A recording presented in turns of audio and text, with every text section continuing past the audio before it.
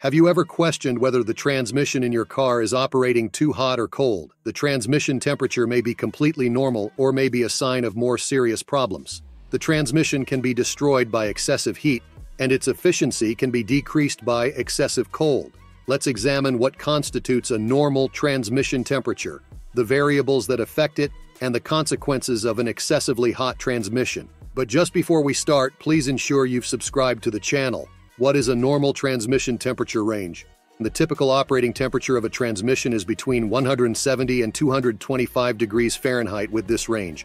After a suitable warm-up time, any temperature above or below this threshold should be examined and deserves more research. Extended use at temperatures outside of this range may result in irreversible internal transmission damage and accelerated wear. Factors that affect transmission temperature. The temperature of a vehicle's transmission can be influenced by a number of important factors. The implications of these factors vary significantly depending on the particular application and vehicle model. Weather conditions. Maintaining the cooling of a car's transmission will be more challenging in hotter weather. On a very hot day, a transmission can typically run 10 degrees warmer than it would normally. Fluid health. When the lubricating fluid inside a car is allowed to significantly deteriorate, the transmission will most likely operate at higher temperatures. Similarly, if corresponding transmission fluid levels fall below predetermined thresholds, similar circumstances may also occur. Cooler efficiency. Auxiliary transmission coolers, which dissipate heat and lower the transmission's operating temperature overall, are a common feature of many cars. The cooling capacity of these coolers will be constrained if they are plugged in or otherwise restricted.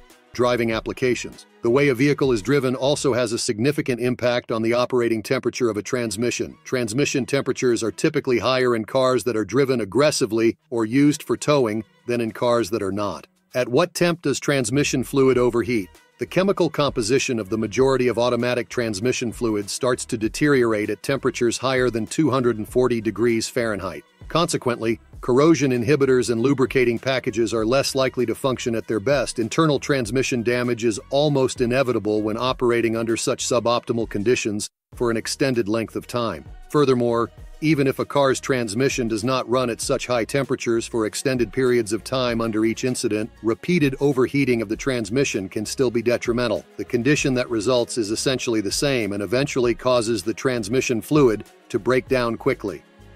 What to do if your transmission starts to overheat? It is possible for a car's transmission to overheat occasionally. This usually occurs when hauling heavy loads or towing a trailer. Other than these two circumstances, mechanical failure of some kind is the most frequent reason for transmission overheating. If you find yourself in an overheating situation, it's important to know how to handle it. Above all, if you notice that your car's transmission is overheating, you should make it a point to stop in order to prevent additional stress. Under these kinds of circumstances, it's also a good idea to check the level and condition of a car's transmission fluid. The transmission of a car should finally be given enough time to cool down before continuing, or else the car should be towed to the closest repair facility. Tips to keep the transmission cool. Here are some essential guidelines to make sure that, even in the most extreme situations, your car's transmission stays cool. Check fluid regularly.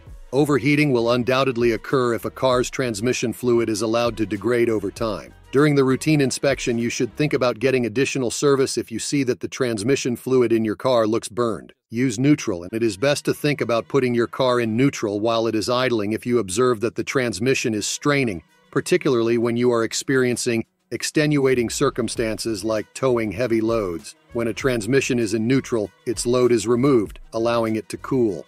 Add additional coolers. The majority of vehicles used for towing have factory-installed transmission coolers. However, a certain amount of overheating is permitted because these stock coolers frequently prove insufficient for heavy towing applications. In certain situations, upgrading your stock cooler or adding auxiliary transmission coolers can be a wise investment. Hope the information was helpful. If so, please press the like button and subscribe to the channel.